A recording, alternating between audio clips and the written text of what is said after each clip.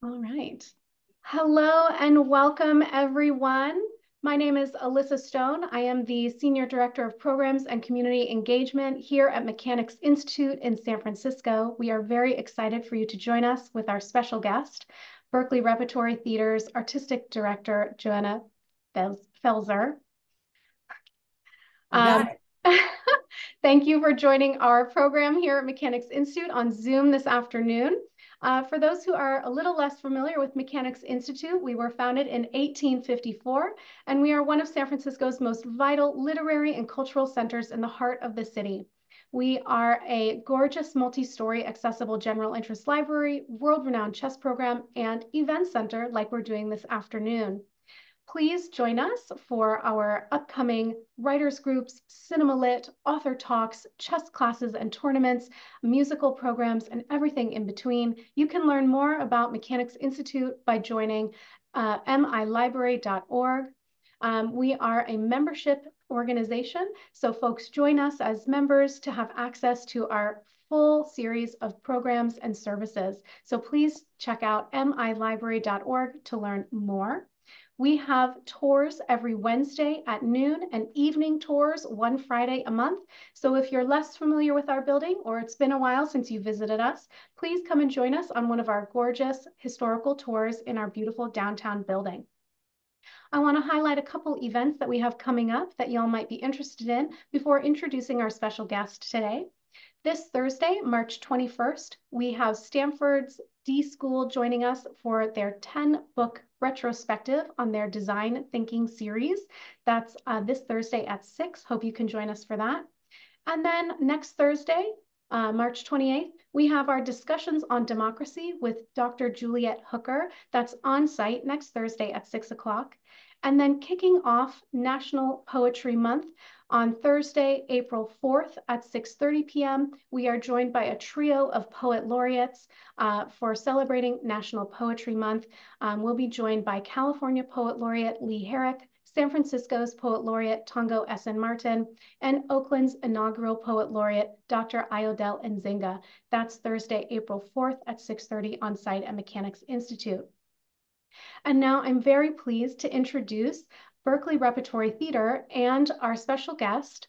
Berkeley Repertory Theatre has grown from a storefront stage to an international leader in innovative theater. Known for its ambition, relevance, and excellence, as well as its adventurous audience, this nonprofit has provided a welcoming home for emerging and established artists since 1968. Berkeley Rep shows have gone on to win 8 Tony Awards, 9 Obie Awards, and 11 Drama Desk Awards, 1 Grammy Award, 1 Pulitzer Award Prize, and many other honors.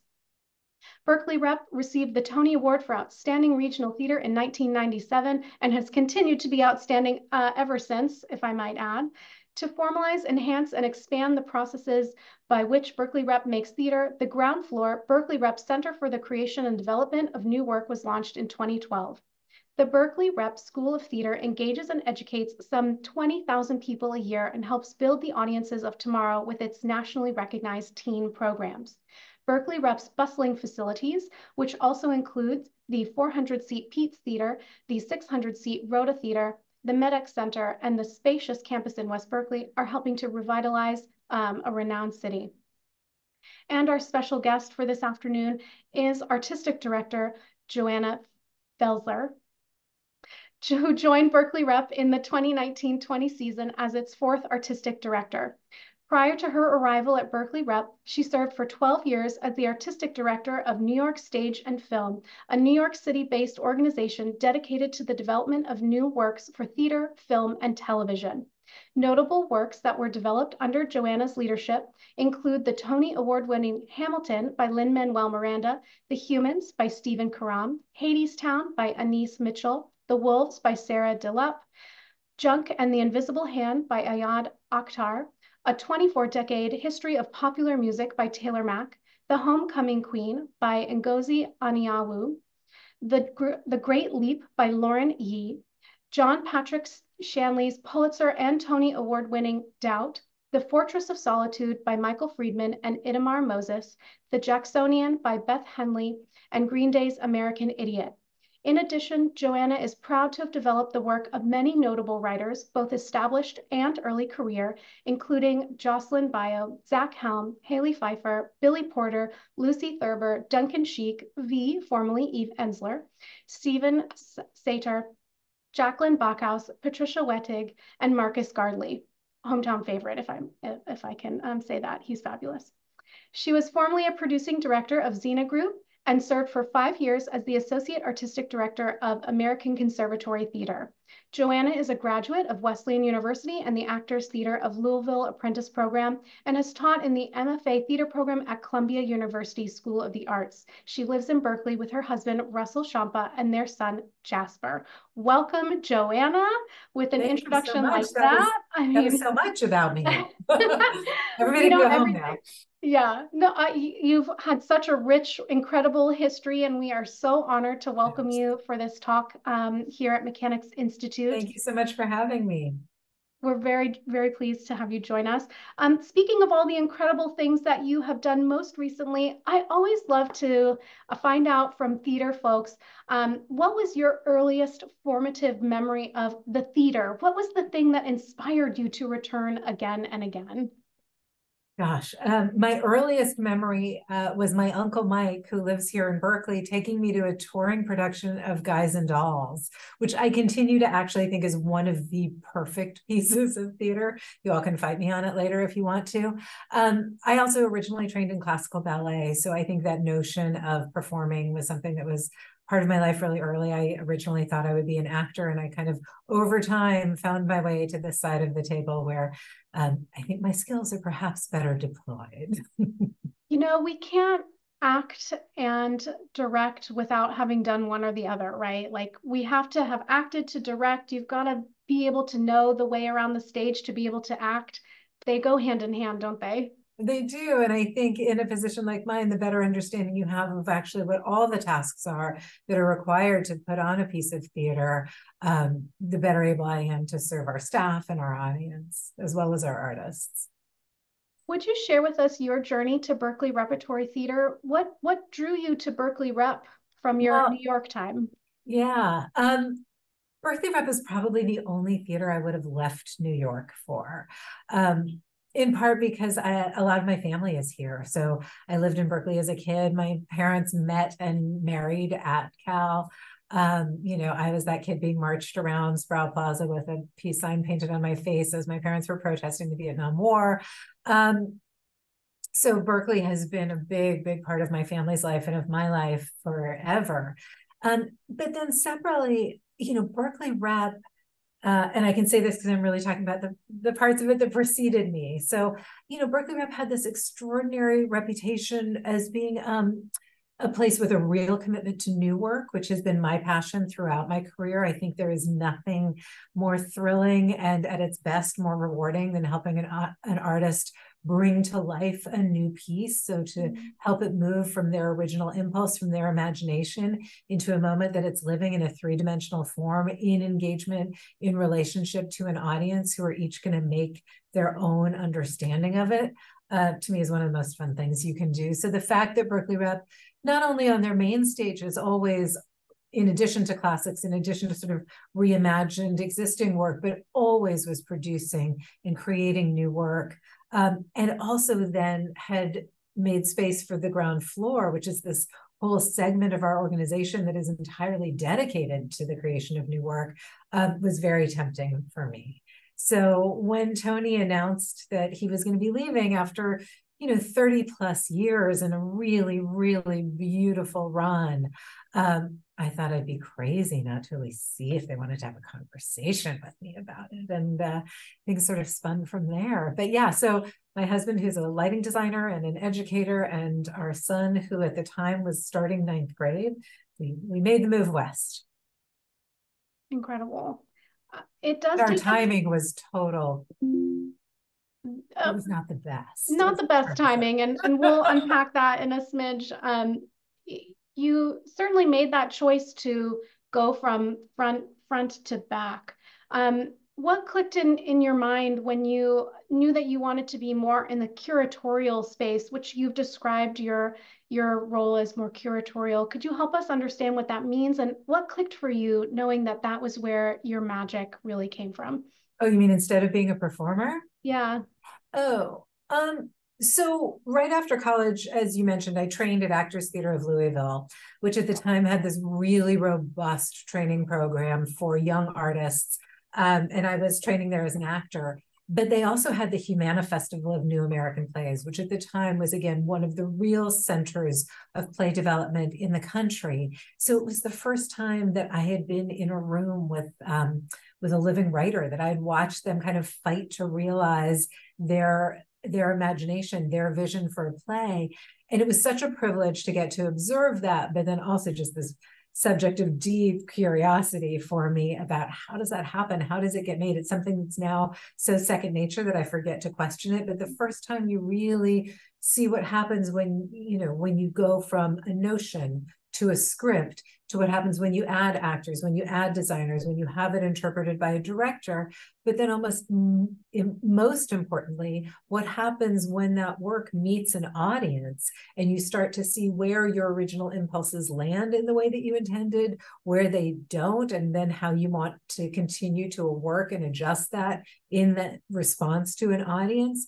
That iterative process was so fascinating to me. And to be in a place that really valued that and allocated time and resources and all of its theaters and staff to it was really inspiring. And then when I moved to New York, like you do, I got a waitressing job and also founded a small theater company. As we do. And it was a company that was actually about 30 very young early career artists, all of whom had come out of this Actors Theatre of Louisville training program over a period of about 5 years. So our sort of shared vocabulary was in making new work. That was what had been the sort of lingua franca of the place that had made us artists. And so we started just making new plays. And in that time, my notion was we were producing these plays simply so that we had acting opportunities. And over about a 5-year period, I realized that I really loved the producing piece of it, which was everything from helping to select the script, to figuring out who the right designer was, who were the right directors, the casting process. How do you actually market that? How do you help a piece find its intended audience? How do you help an audience find their way to you? At the same time, partly just to keep our theater company alive, we were producing industrial videos. We did a short film that was an adaptation of a play that we had done. We had a late night series with, oops, what happened? Am I still there for you? You're still here. Yeah. Okay, great. I can't see. Oh, there you are. You're back. We had a late night series with dance and comedy and clowning and live music. And so over that time, I was like, oh, I am both better at this part of it and also felt like it was the right application of my skills. I like to think really big picture. I take great pride in facilitating other artists' work.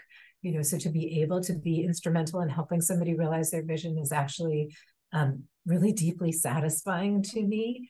And I think, when you make the leap from a tiny company, which that was, to something like Berkeley Rep, the missing ingredient or the additive part of it is what it is to actually be making art in relationship to a very particular community.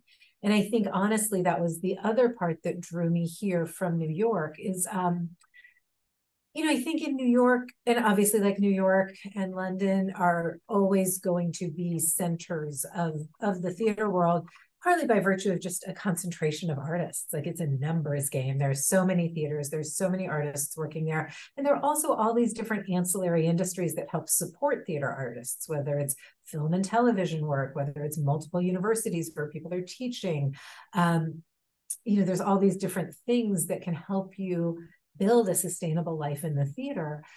But what I had found, and I hope this doesn't sound cynical, but I felt that the relationship between an audience member, an individual audience member, and the work itself, or different institutions, had become quite transactional. So when I first moved to New York, there were people who really identified as being Lincoln Center people or Playwrights Horizons people or some of the smaller downtown theater people. There were people who were passionately committed to the public theater. But over time, I felt that they were actually now going just simply where the work was that was of interest to them. And the artists themselves no longer had those kind of singular relationships to a particular artistic director, to a particular institution. So the idea that you could sort of walk through the world thinking like, part of my identity is that I have this ongoing relationship to this arts organization, felt like it had really diluted in my decades in New York.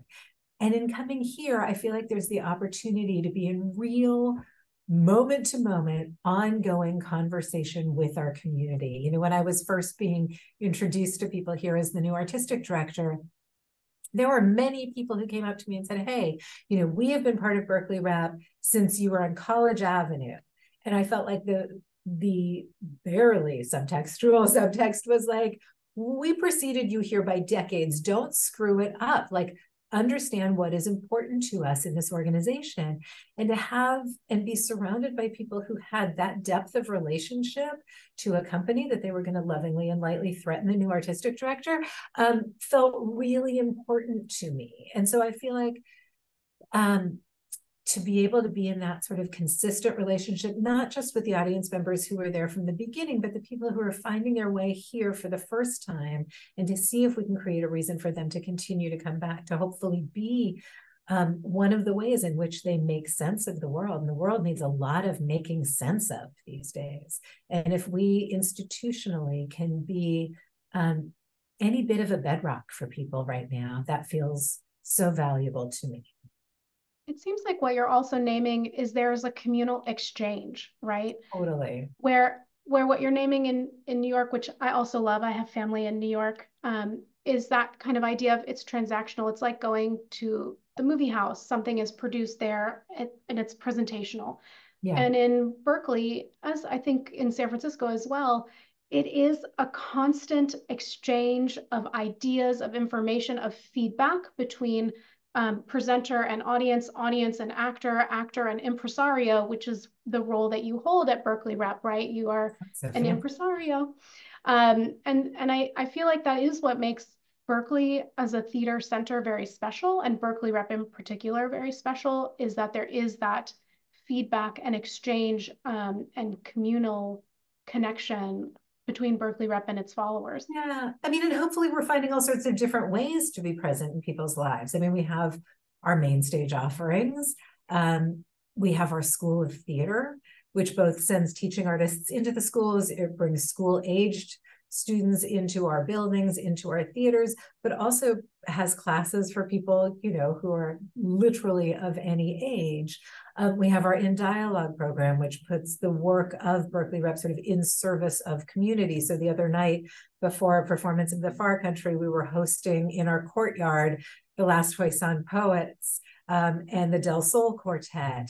And we've worked with Segorite. And, so it's a way that we can be expansive beyond just the actual work of producing a theatrical season. So yeah, I mean, we want this to be a place. When I got here, somebody explained to me that they felt that Berkeley Rep had always been a place of learning, that it was a place that people came to kind of understand themselves, the world, learn new things, argue it out. I mean, maybe this is all very Talmudic, but the idea that in engaging with art, either as a practitioner, as you might in our school, or as a local artist who comes here, or as an audience member, or as a board member, or as a staff member, there is this idea that we are all constantly teaching each other as well that feels meaningful to me. And that's exactly how it should be, right? The arts should allow us to be expansive. At their best. At their best. If we're all doing our jobs, right? You mentioned you joined Berkeley Rep after, the company's third artistic director, Tony Taccone, who had been the artistic director for 22 years and spent 33 years in total at Berkeley Rep. Yeah. And then barely into the first act of your tenure came the COVID pandemic and shutdowns, which deeply impacted live performances and venues. Reflecting back over the last few years, how has your understanding of the importance and impact of live theater changed? Oh gosh, it was such a horrifying time. I mean, listen, there was personal devastation for so many people in our community. And I don't imagine that there is anybody who was untouched from the impact of COVID, either medically, monetarily, in terms of, you know, your livelihood or the way you move through the world, leaving aside just the health implications of it. But, you know, and it reminded me in a very, very direct way that theater is discretionary. You know, I mean, I don't like to think this way, but art to some extent is discretionary. And especially when what you see is a world in a fight for its survival, the idea that we were going to worry about, well, what about making plays, felt a little frivolous. And on the other hand, Berkeley Rep is central to the lives of so many people in this community. You know, we had a staff of over 100 people who counted on Berkeley Rep for their livelihood, to support their children as a reason to be in the Bay as their own personal expression. And then for our audience members, you know, there were people who were longing for community during that time. And Berkeley Rep had been really central in the ways in which they found other people and sort of made sense of themselves in the world. And then there were other people for whom it was absolutely at the bottom of the list of things they needed to be thinking about or worrying about. And I understand both, you know. So I think to some extent, one of the tasks of the reemergence from the pandemic has been to remind people what the impact of theater can be, because everybody got very, very used to not doing it. Mm-hmm. And there's nothing, you know, we all know the centrifugal force of entropy, right? Mm-hmm. So, or of inertia. So it's very easy to continue to not go, to not risk, to not spend, you know, all the things that theater requires you to do. And let's be honest, you know, there were years where we all spent a lot of time being entertained, for better or for worse, in our own homes, on our own schedule, for, you know, not much more than the price of a Netflix subscription. And there was something very comfortable about that. And to go to the theater is a repeated act of risk taking. You know, you have to come essentially to my house on my schedule for the amount of money that I tell you it costs to see the thing that I have chosen for you. It's literally like, come to my house and eat the meal that I'm making for you. Hope you like it. And I think, you know, you add to that the actual physical vulnerability of, wait, I'm going to sit in the dark next to strangers. That could cost me my life, while it is also the thing that I continue to find the most magical, the most transformative, nourishing, soul nourishing, is like that act of experiencing something, not individually, not by yourself, but in the company of people who absolutely are strangers to you at the beginning of the evening. And by the end of it, you have shared something that will never be repeated. Yeah. So how do we remind people that that actually is worth it, is worth the time, is worth the money, is worth the risk? And I think, again, the easy part were the people who had been longing for it throughout the whole pandemic and could not have been happier than to come back to us and to be in community, all of those things. And the harder part has been re-engaging the people, you know, who got very unused to doing it. And then also recognizing that there were years where there were no student matinees. And even the first couple of years since we reopened, because so many entire school systems, frankly, had fallen so behind that they weren't going to carve out the time to, you know, put the kids on the bus and bring them to the theater. So those are also just generations that we now run the risk of losing, because if you don't experience it, then you don't know what you're losing, you know, what you're missing out on.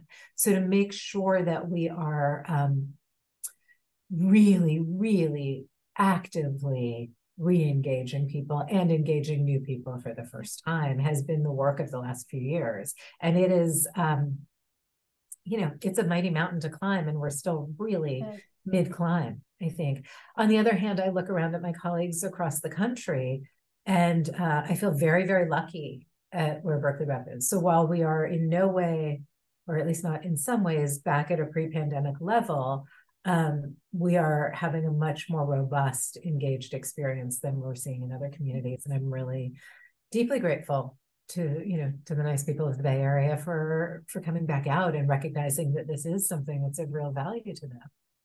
It always helps to remember and remind people, well, of course, our goal is to be healthy and vibrant so that we can experience the artistic aspects of life, right? The humanist, artistic, musical, visual, communal parts of why we're all here. Yeah, and then hopefully there will be a story that allows you to see yourself differently or allows you to look at the world differently. I'm thinking about the last two that we've done, and right now this show on our stage is The Far Country, which is the story of Angel Island and the detention center and the immigration center that's there.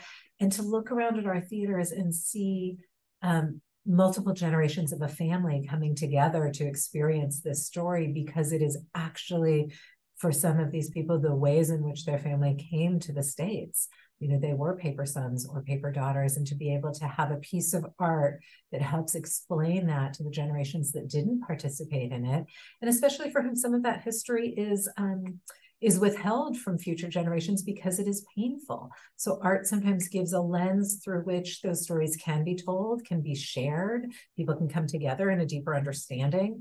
And I felt very similarly about Cult of Love, which was the show that preceded it, which was, about a family, but could have been any family. This family happened to be of a particular religion, and we're having to wrestle with sort of the inherent conflict in that family between their faith and the identities of some of their children and the challenges that some of their children were facing. But again, it was a way of saying, every family has its own dynamics. And again, to watch people come together and feel so seen in very multi-generational ways was really deeply satisfying. And that could only have happened in this context through the very particular skill of that writer, Leslye Headland, that director, and Trip Coleman, that really exquisite cast. So these are the gifts that those artists give to us, or the opportunity to see more clearly, to be seen more thoroughly, to engage with the world more deeply. We do have a few stage photos from the productions if you'd like me to pull those up. And this would be a great time.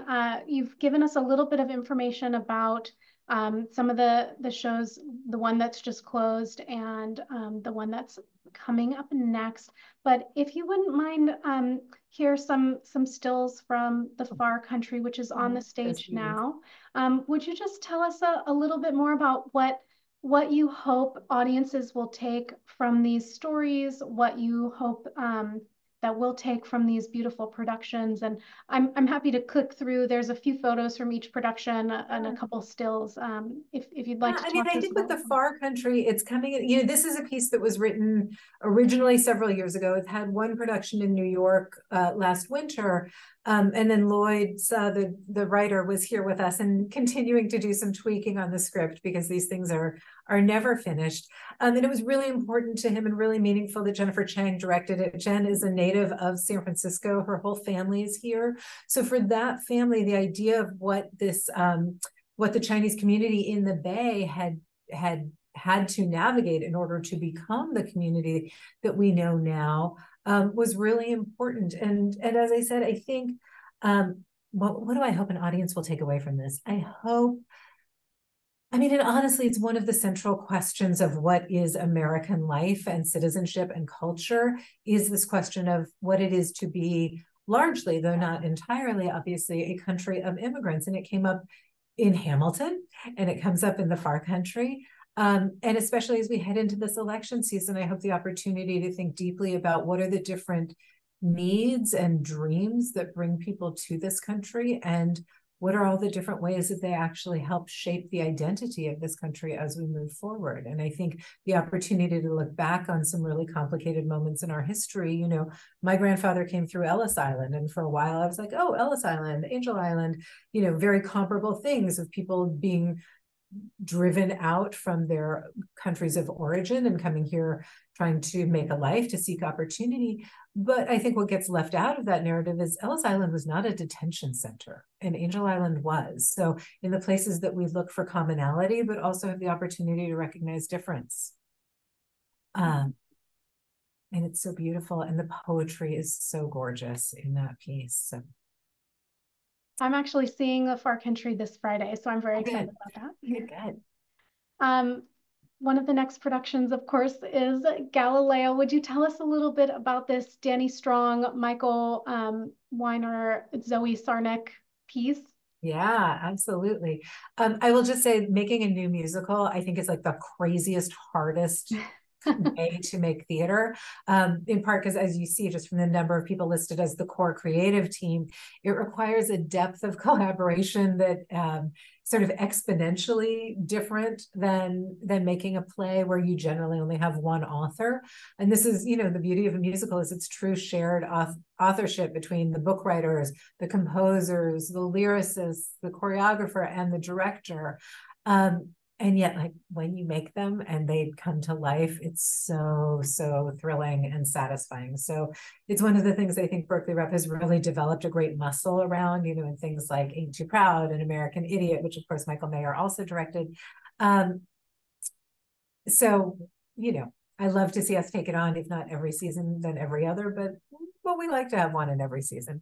So this is a rock musical about Galileo Galilei. And, for a while I was talking about it as kind of the tension between science and faith. And Michael Mayer, who's a longtime friend and colleague and somebody I've had the privilege of making a lot of plays with, he said, no, it's really about the tension between truth and power. And I think in this moment, keeping an eye on the difference and the inherent conflict between truth and power is an important thing for us all. Very present topic as well. Very present topic. Very present. Anyway, and it's an absolute glorious score. Raul Esparza, who people will know from like his 4 Tony-nominated performances on Broadway to his years on Law and Order, is like one of the great musical theater performers. So really fun to see him, and we've built a beautiful cast around him.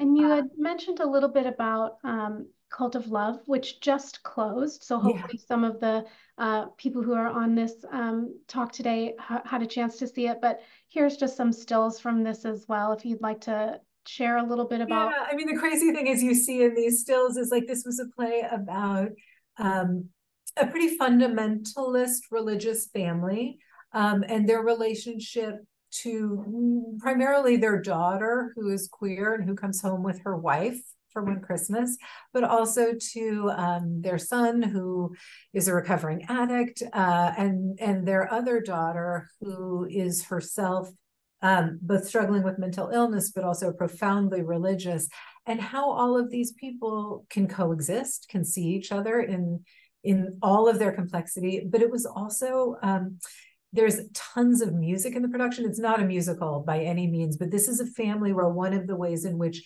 they come together and have throughout their lives is they sing together. And so this cast not only had to act like, geniuses, but they also all played multiple instruments and sang. So it was a really challenging and deeply joyful process. And I will say, like, the audience feedback was among the most positive that I've experienced since I got to Berkeley Rep. Amazing. And just jumping back a little bit, we of course have Mother Road. I don't know why it's showing up as Galileo. Oh, that's okay. So this is Mother Road by Octavio Solis, directed by David Mendizabal. David is our associate artistic director. And what Octavio did in Mother Road is he wrote essentially a response to Steinbeck's Grapes of Wrath. So Mother Road tells the story of William Joad, a descendant of the Tom Joad of Steinbeck's novel, who at the end of his life has to find a living blood relative to whom he can bequeath that farm in Oklahoma. And he finds, this isn't really a spoiler because you find it out in the first scene of the play, he finds a young man named Martin Hodes, who is actually the last blood link to the original family of Joads. And Martin has been working as a farm worker in the fields in California. And William has to convince Martin to travel back to Oklahoma with him, essentially a reverse journey along that Mother Road back to the farm in Oklahoma. incredible pieces that are coming up. And we are, of course, very excited that Berkeley Rep has extended a 20% ticket discount to Mechanics Institute followers. So that discount code is Mechanics20, and we'll pop that into the chat as well. And while we're on the topic of the chat, if you have any questions for Johanna, please pop them into the Q&A. We'll read them out towards the end.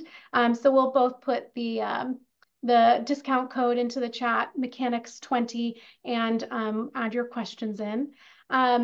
And as we continue with our conversation, you've told us about this incredible diversity of pieces that are part of the spring-summer season at Berkeley Rep, and the various perspectives and life experiences that the characters go through. Could you help us understand what is the impact on audiences viewing storytelling in a collective space? Why is it vital to see stories unfold, through characters on stage, and how does it impact our individual lives? Yeah, I mean, I think we've touched on it a little bit already, but I think, I think the really reductive answer is like, oh, it helps, other people understand what your experience is. I think we talk a lot about theater as an opportunity to develop a muscle for empathy, and truly for an artist, that phrase of like, well, what is it to walk a mile in somebody else's shoes? But that is literally what we ask our artists to do every day. They are always stepping into and having to explore and understand and create an identity within an experience that may not be their lived experience. So in the doing is one kind of generator of empathy and understanding, and maybe you do it through research, maybe you do it through conversation, maybe you do it through a more imaginative or intuitive process, but at the end of the day you are representing a story that is almost certainly not entirely your own. And so there's a funny mind meld that happens in that. And I think, it would be reductive to say, oh, if you are the child of Chinese immigrants, come to the far country, you will see a representation of yourself. Because I think, those same people who saw themselves in the parents in Cult of Love may see themselves in the stories of the children in the far country. We can't assume which aspect of somebody's own identity or of their lived experience is going to be the thing that is resonant for them. Honestly, like, there's no reason that any of those different populations might not see themselves in Galileo himself, this man who was so convinced of his own vision and the rightness and the truth in what he saw that he was willing to challenge the very pillars of his own community and society to share that truth with his community. So who are we to say where that penny will drop for any given audience member? What is going to be the thing that is resonant for them? So I think we have to remember, as we are reaching out to different populations and different communities around these specific stories, to not be reductive in our own thinking about who those stories may be resonant for. On the other hand, absolutely, there were people who came to see Cambodian rock band last year who had never been at Berkeley Rep before. We did this, beautiful Khmer community day where people were, there were dancers performing in the courtyard, and there was food throughout our space. And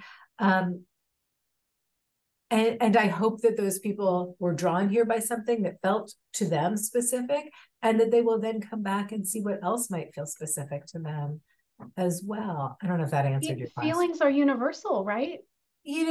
Feelings are universal. Love is universal. War, sadly, is universal. Yeah. Conflict is inherent in relationship.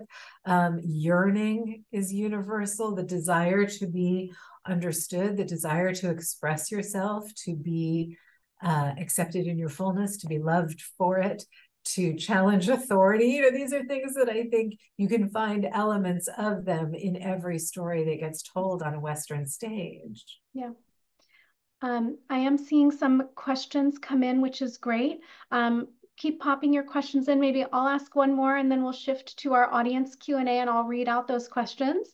You mentioned as we got started the new works development, artist development, production development at Berkeley Rep. Could you tell us a little bit more about the process and differences between the conception of a performance piece versus presenting a fully realized production? And how is Berkeley Rep continuing to nourish and support new works? And why is it important for your company to continue doing that moving forward? Oh, gosh. That's a big question. Yeah, I mean, I think when you look at the experience that perhaps an audience member has when they see a piece on stage, it's a little bit like the tip of the iceberg. I mean, you are seeing the visible result of what could be years of work that precedes that moment. So one of the ways, well, there are a bunch of different ways that we engage with work before it is at that place where it is being shared with an audience. One is we do something called commissioning, where we will essentially say to an artist, is there a story you want to tell? Here's some money to essentially buy some time for you to do that. And some aspect of that may be them in their own space, wherever that is, writing. It may be bringing them into our rehearsal and pre-production facilities and giving them some space and some people to respond to it. All of our new work development goes under the umbrella of the ground floor. So that's everything from, again, a commission to a reading, to a workshop, to a world premiere production, like with Galileo. But we also have something called the Summer Residency Lab. And that is a 4-week lab that happens during the summer where we will bring early stage projects. It could be generated by artists at all different moments in their careers, from people who are very, very new in their own exploration of their artistry to people who've been at this for decades. But the projects themselves are in their earliest stages. Everybody comes to our pre-production facility down on Harrison Street in West Berkeley, and they work independently throughout the day. Everybody comes together to eat dinner every night. It's an opportunity for people to share what they're working on. New relationships, new creative partnerships are forged that way. It's the opportunity to say to somebody, oh, you're working on something, come pop your head into my rehearsal room the next day, give me some feedback, share your thoughts. Because this is a collaborative art form that we work in. So last summer, for example, during the Summer Residency Lab, we had more than 100 artists working on 20 different projects over a month-long period. And we're in the selection process for this year's ground floor. And one of the important things is to say, at what point are you ready? You, the generative artist, are you ready to share the work? And what is it that that an audience can bring into your process that will help propel you to the next phase? This was something we felt very strongly about at New York Stage and Film at my old company, that there's a real role for an audience to play so that you don't end up in a completely insular place. You know, it feels not just about sharing your work with your colleagues, though that is important, with your peers, though that is important, with fellow artists, again, though that is important, but with a sort of theater-going, impassioned civilians who are your intended future audience. And to know, sometimes it's through a question and answer.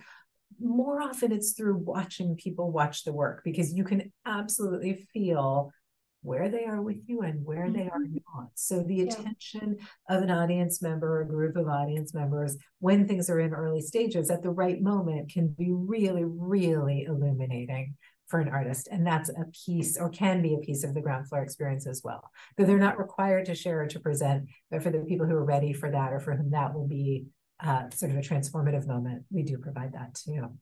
It's so important to allow new voices to push boundaries and structures, because how do we move an art form forward, outward, and broaden, and unless we are folding in new voices and giving them the space, time, and money to explore?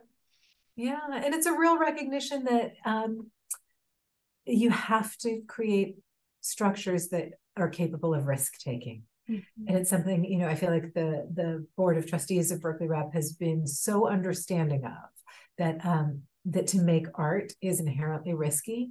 Mm-hmm. To make bold art, new art, is even riskier. Yeah. And yet, if we are committed not just to this moment, but to the future of an art form, this is the investment that we collectively make, yes, of resources, of time, space, money, attention, in order to ensure that new stories are going to be told, that artists continue to see theater as a viable form of expression.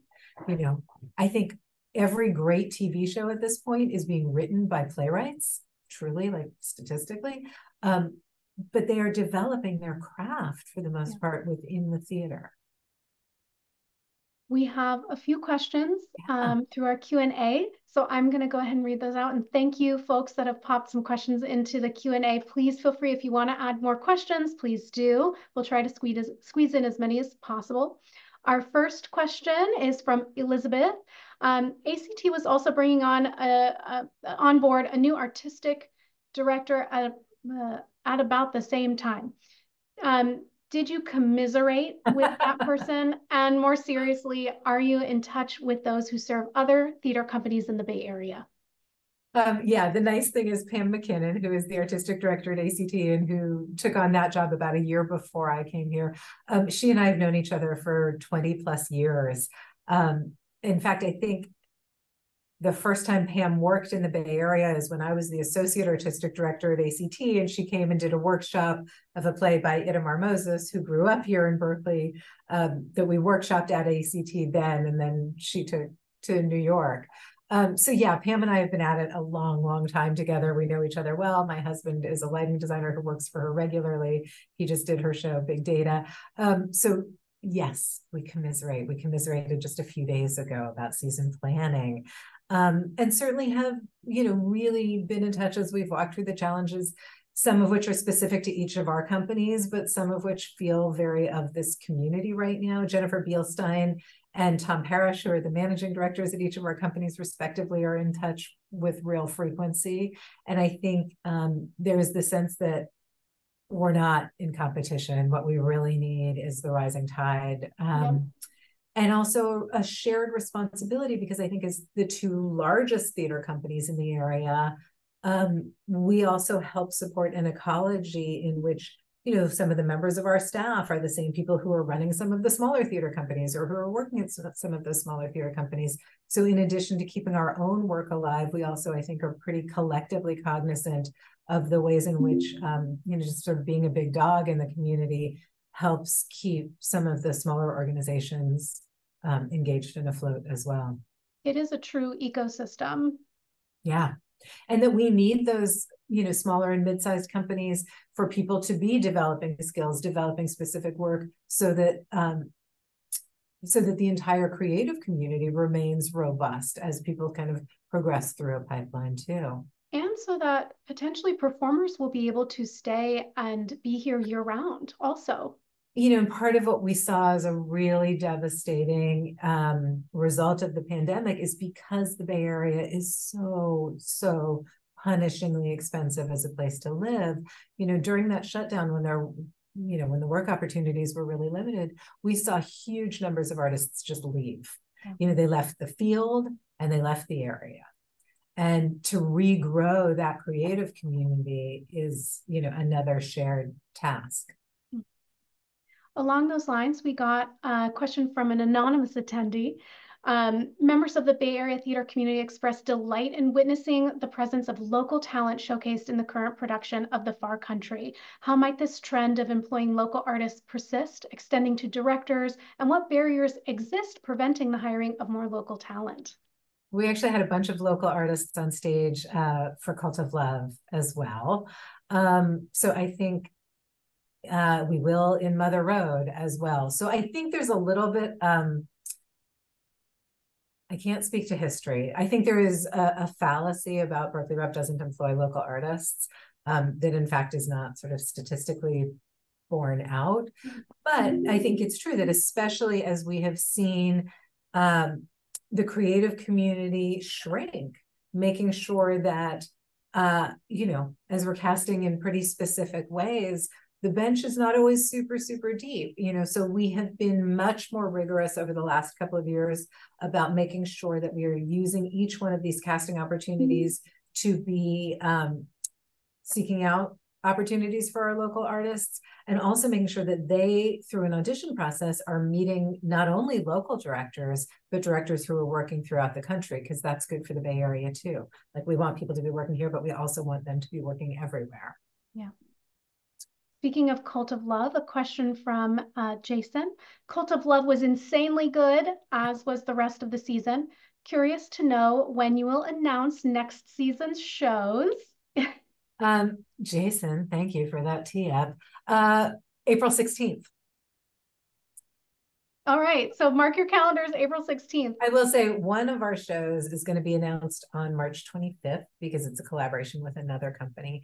So stay tuned for that. And I'm not going to tell you anything more. No secrets today? No secrets today. It's not time for secrets, please. It's only Tuesday. Is it Tuesday? It's Tuesday. It's just you and me. And it is so not just you and me. But stay tuned. April 16th is the day. All right. And our final question that I see in the Q&A, although please feel free to drop them in. I've got a few more questions after this. It's from Carlos. As theatrical audiences evolve in their preference for storytelling mediums and engagement, how is Berkeley Rep specifically adapting to this dynamic landscape, particularly in embracing new storytelling mediums and theater technology? Oh, Carlos, this is where I sort of wish this were a little bit more of a conversation. So I want to make sure I'm understanding what you're saying. I mean, I think there's all kinds of ways that theater technology is changing. And I would say come see Galileo, where we have huge LED walls that are going to be part of the design. So that's, again, like, we sort of in this are moving past the notion of just projection into these LED programmed walls. So, we try and stay on top of it. I think the artists with whom we work demand that we stay on top of it. And I'll also just say, new technology, it's expensive. So that's one of the challenges. And I think, there are times in which, maybe this is going to make me sound really old, so apologies if so. I think sometimes technology can be distancing, and sometimes it can really help breach distance. I think there is, and we really saw this with Harry Clark. I don't know how many of you saw David Cale's play starring Billy Crudup, which is open on the West End right now. But, that was this great reminder that sometimes the most impactful theater going is literally like a person standing in front of you, telling you a great story with their own extraordinarily well-developed craft in the employ of telling that story. So sometimes technology is irrelevant, new forms of storytelling irrelevant, and there is nothing more powerful than being in the presence of an unbelievably gifted live performer who has a very well-crafted story to tell you. So like there's that, and then there's also like, oh, come see these cool new toys that we're going to put into our theater for this first time and see what that feels like. And I love the fact that theater going right now can hold both of those things. I think as pretty much a lifelong Berkeley Rep goer, family subscriber, my mother volunteers at Berkeley Rep. I have a theater subscription with my little girlfriend group. We see as much as we possibly can. I think what has always been most magical for me about Berkeley Rep is that whether it's an empty stage with a single performer or an absolutely packed stage with 25, 30 performers and every possible thing of technology I could imagine or not imagine, I always feel enveloped by the theater magic at Berkeley Rep. There are some of the most standout productions that I can think of are all on Berkeley Rep stage that truly took me to a different planet and expanded my worldview. So like I have always felt that Berkeley Rep has truly had its finger on the pulse of how we tell the best stories in the best ways. And that doesn't always mean the biggest, most bombastic things. It can mean the most intimate, searing things as well. Well, I hope when you have Pam McKinnon on, and I hope you will also tell her about all of the ways in which your favorite nights in the theater were spent at ACT. That's true. There are some absolute standouts for there all too. of these moments.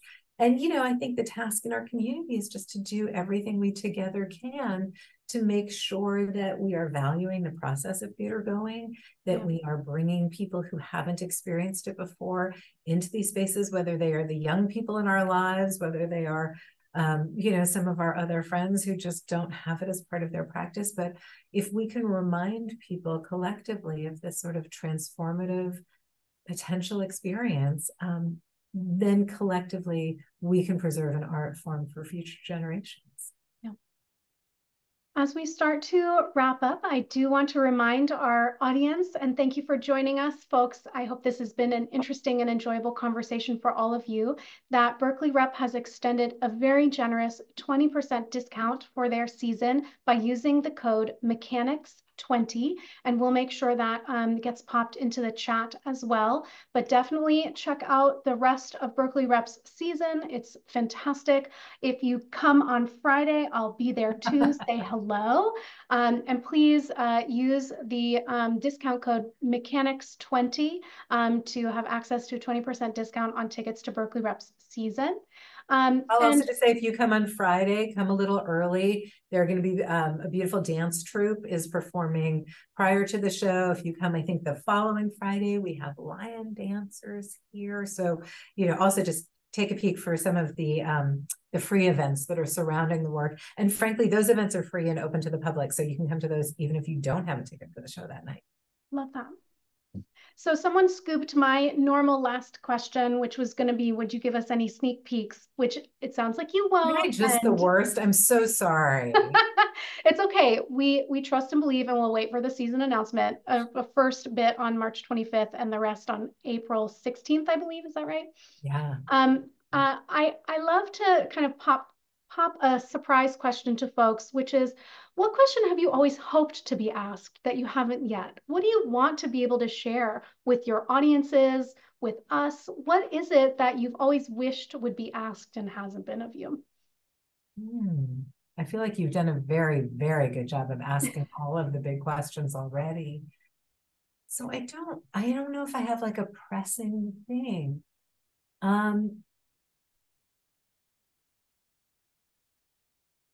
It's such a good surprise question. What do you wish people would ask of you? I mean, I guess what I wish people, I hope, I asked this of an artist the other day, of what do you wish the impact of this piece will be? Like, leave aside all, it's so easy to get caught up in the logistics and the planning and the doing, and it's all hard and it's all bespoke and it's all handmade, and all of those things are true.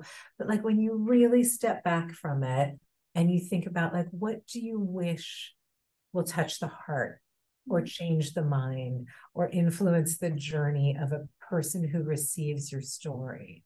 So maybe the question to your audiences is really, what are you hungry for? What do you turn to art for?